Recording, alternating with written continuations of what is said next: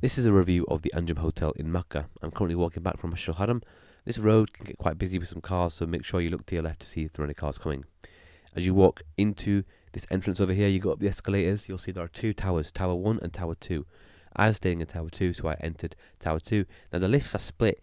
You got one which does basement 1 to floor 13, and one that does floor 14 to, I believe it's floor 26. I'm on floor 10, so I enter the lifts, that's B1 to floor 13.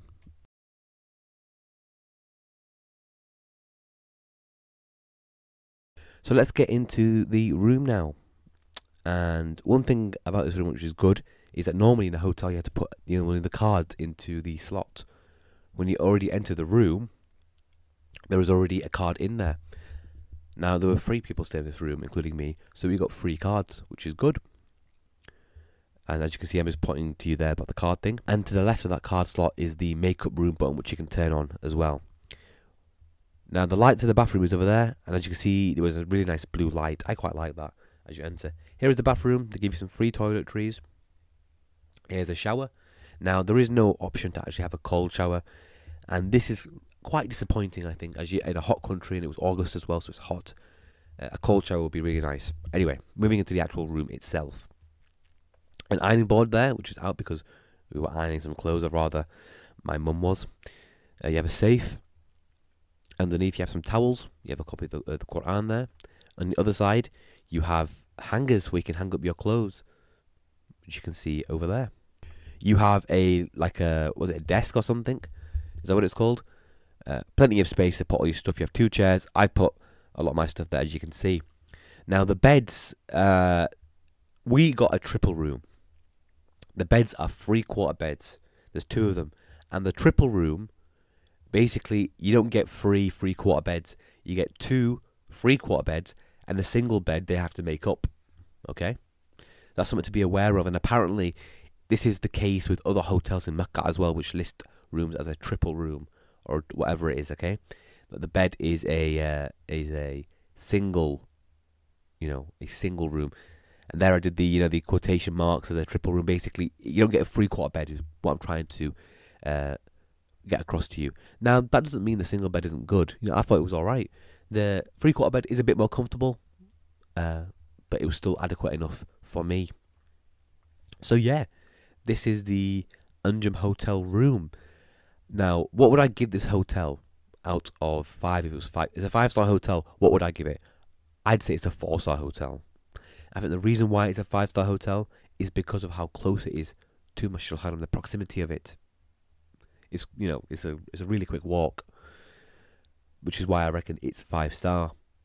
In terms of comfortability, it is comfortable. I thought it was alright. The bathroom and all that, it's disappointing there's no cold shower. Basically, you can either have a warm shower or a hot one. The guests now, in my Swiss Al Khalil video, if you remember that, the guests were making loads of noises. This was every single day, banging on. You know what it was. You can go and check that video out. In this hotel, it was similar to an extent. This is predominantly an Indonesian hotel. It seemed a lot of Indonesian guests, and well, before bedtime, at certain times they'd be congregating outside the actual room, their rooms, and just sitting in the passageway, the hallway, there, and treating it like a lobby. And they would even eat there as well sometimes. And I was thinking, whoa, what is this? But apparently they're from a village, and I don't know, maybe it's their culture. But that was certainly interesting. They would also make noise as well around like 3:30 a.m.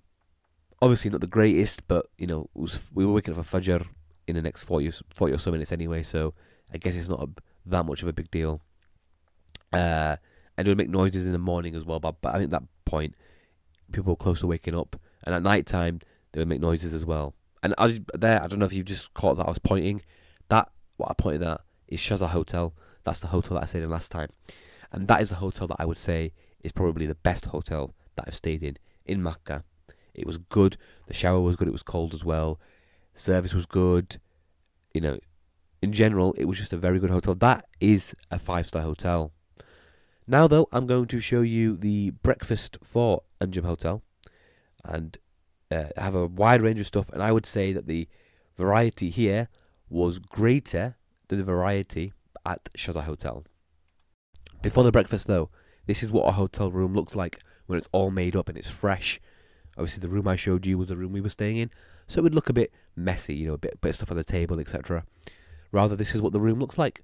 Looks quite nice, doesn't it? Anyway, enjoy, and the breakfast will be coming next.